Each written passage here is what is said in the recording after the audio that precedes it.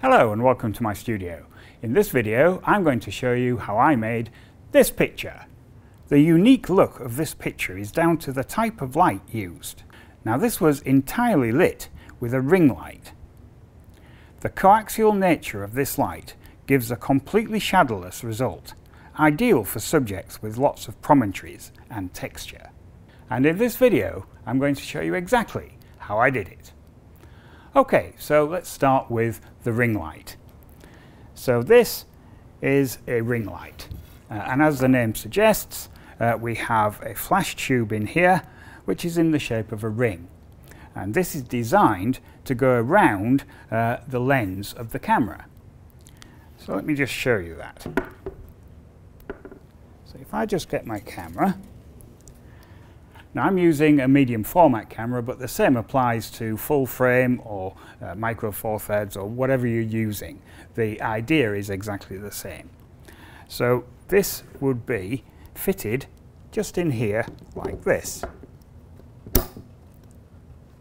There we are. So when that's locked on, the light is coaxial about the lens of the camera, and that will give a unique result.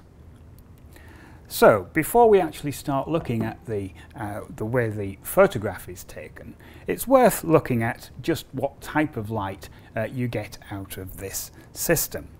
So in order to do that, what I'm going to do is actually take the camera off the ring, and I'm going to set the ring up on the table here, and I'm going to set the camera up over here, and we're just going to take a picture of the actual flash itself, just to show what you get out of it. So there we are. I've set the camera up on a tripod and I've tethered it into Capture One software so it's easy to see the results as we go along. And I've set this just on an arm here, just so that it's perpendicular to the camera. Okay, so with all that set, what I'm going to do is just grab an image. So the settings that I have on the camera at the moment, it's in full manual mode. I've got a shutter speed of 125th of a second, which is the flash sync speed for that camera, ISO 100, and I'm using an aperture at the moment of f8. Now I've previously turned the energy down to the lowest level on this flash head. So let's just see what we get.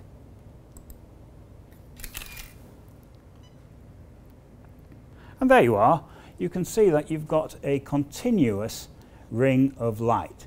But we can't see very much detail in that. So what I'm going to do is just take this down from f8 all the way to f32. We'll just grab that again. There we are. And now you can see the various holders which are holding the flash tube, and you can see that it's a completely round flash tube. Now that's quite important because that is what will cause the shadowless light, that and its position. So in order to show what shape of light comes out of this, what I'm going to do is just turn this round through 90 degrees. Okay, so with that done, what I can do now is just put a piece of card directly in front of the flash like this, and then on here you should be able to see the shape of the light which comes out. So let's just grab that. Ah yes, and we're still at f32, so let me just change that. I'll put that down to a more reasonable f8. I'll just grab that again. There we are. So here you can see the edge of the flash itself, and here on the card you can see the extent of the light coming out. Now just to add a little bit of scale to that, what I've done is added a rule across here so you can see just how close to the actual flash itself you get full illumination. So let's just grab an image with that in the picture.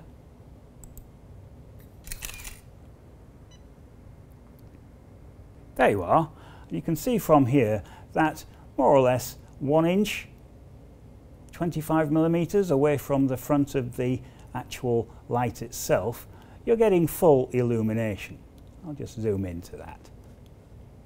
And it's that which gives this light its unique properties. Okay, so next thing to do would be to mount this properly around the lens of the camera. There we are, so that's all mounted now. So if I just rotate this, you should be able to see that the lens is in the center and the flash tube is all the way around the outside. And that is what is going to give us this unique look. Okay, so we'll point that back at our table. And I'm just going to move all this slightly in so that I can put the subject in position. So I'm going to place the subject around here somewhere on the table. There we are.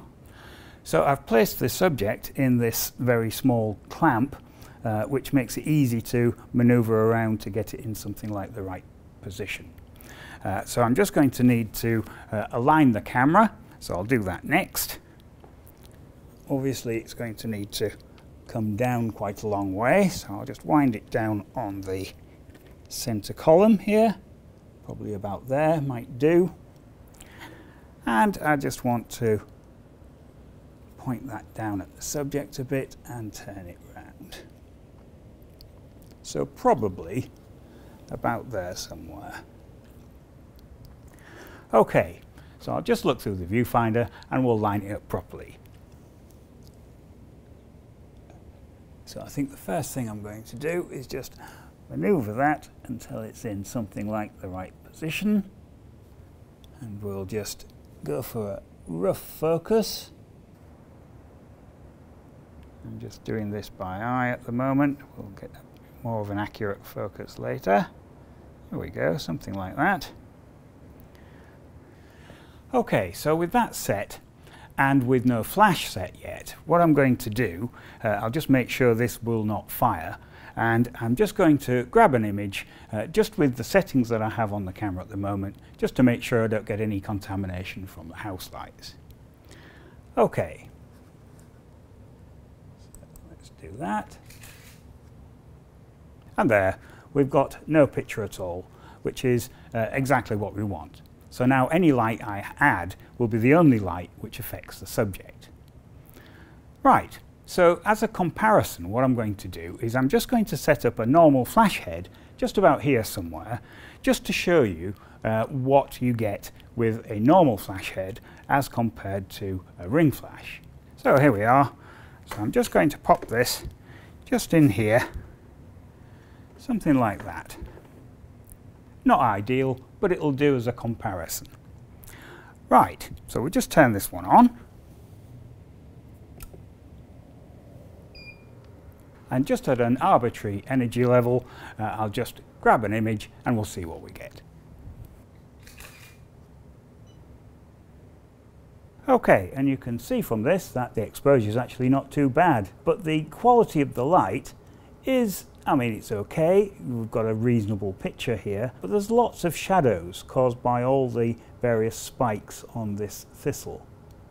So now, without actually moving any of the lights, what I'm going to do is turn this one off, and I'm just going to turn this one on, and we'll see what we get. Okay, so let's just grab that.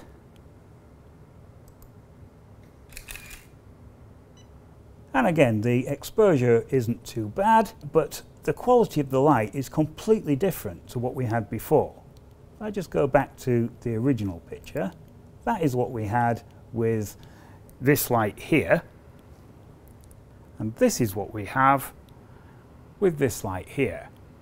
Okay, so I think I'd just like to just zoom in and we'll have a little look around the image. You can see all the detail that we've got in there, and it is completely shadowless.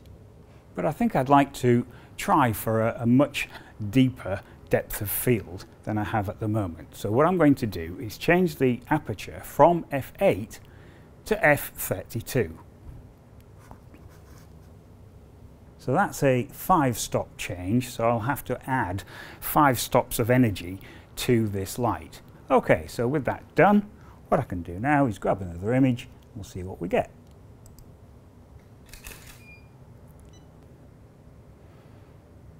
There we are.